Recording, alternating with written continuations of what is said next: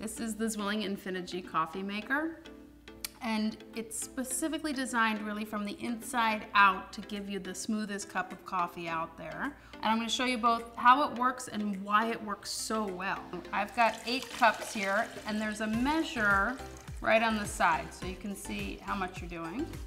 The reason it's important how much is because everything is very smartly set up, so it really brews very differently based on how many cups you're brewing. And what I'm going to show you even before I work on the grinds is there's a great shower head right here, and what that shower head does is it makes sure that the water showers evenly over the coffee grounds.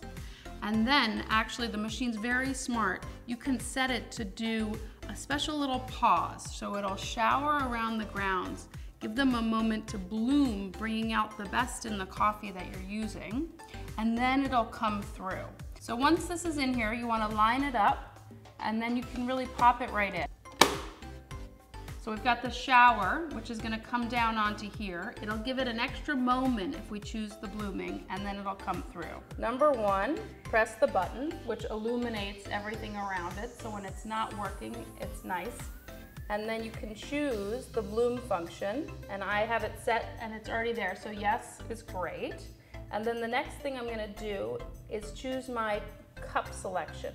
And in that case, I'm not doing 10, I'm actually doing 8.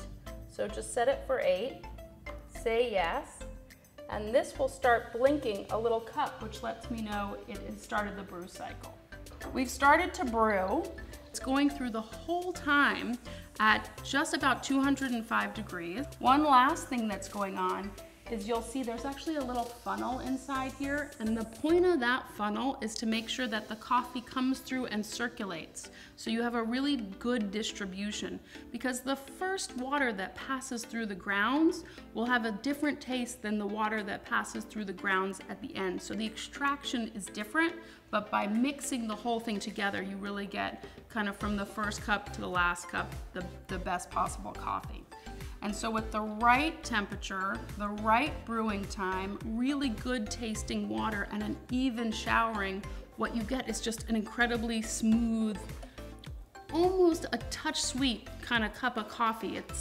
It's like when you go out to a great restaurant and you know, at the end of the meal you have a cup of coffee and you think to yourself, how come my coffee at home doesn't taste that good? These are the things that really make for a great cup of coffee. So once you have these all going, you'll see that just the taste in the cup is really exceptional.